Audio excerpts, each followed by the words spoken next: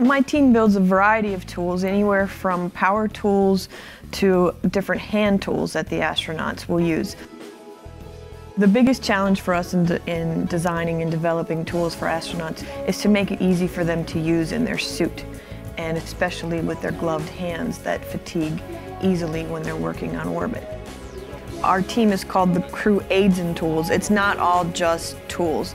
We also build different things that aid the astronauts in doing the task.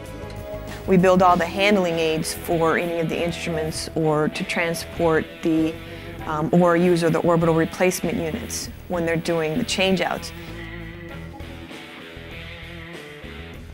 EVA time is at a premium, so any tool that we develop it in order to optimize the time that we have up there and make it as easy and simple for the astronauts to use.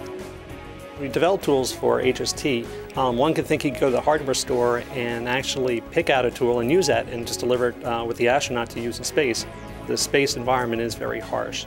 It's very hot, very cold, and it's also in a vacuum. And most tools, power tools for example, that you pick up from Home Depot, just would not survive in the environment of space. The repair task for this one instrument that's about the size of a refrigerator, we call it STIS, but STIS is an acronym for Space Telescope Imaging Spectrograph. And that task is a little bit different than what we normally do. In this case with STIS, we don't have a replacement module for it.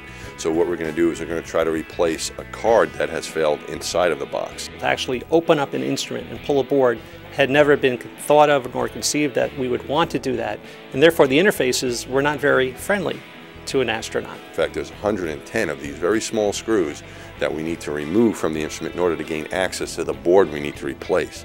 The beauty of the fastener capture plate is it does capture all the fasteners, but it's got a clear window. And that clear window enables the astronaut, when he takes that power tool, he can actually see the little tiny bit going into the little tiny fastener. So we have not blocked any of his visibility, yet when he takes that fastener out, it won't come out the little hole that the tool passed through. I like all the tools, but the one that I'll probably be using the most is this mini power tool. I'm looking forward to using that. It's a little drill that is a unique tool that I think is going to be used in space for a long time. So I'm very glad we're going to be the first ones to use it. And I bet you're going to see a lot of space crews using them for many years on new spaceships. It's going to be a pretty cool tool.